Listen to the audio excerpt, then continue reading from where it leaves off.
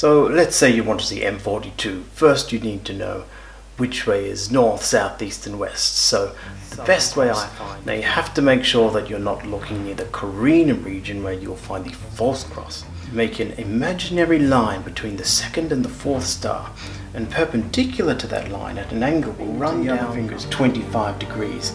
But if you put 3 fingers, you can think about that as 5 degrees.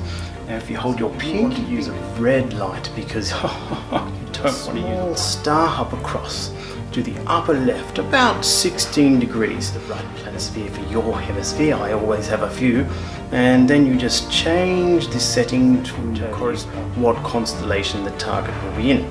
Now, once we find Orion, we go across and you'll find the 3 stars in Orion's belt. To start with a good strong cup of carrot juice, because carrots are good for the eyes. The keratin really match the number with your particular day. And you'll see in this graph here that if the line matches, you should be able to make out M42. It might look like a small smudge. See, it's easy. Oh, what's that? You want to see M42?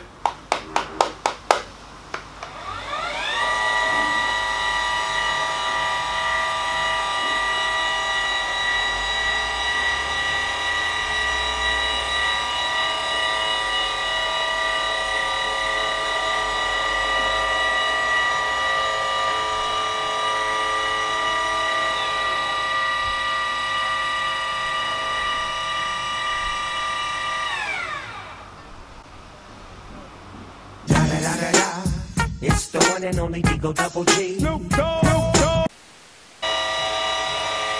God damn it. Oh my God. Whoa, you're flying.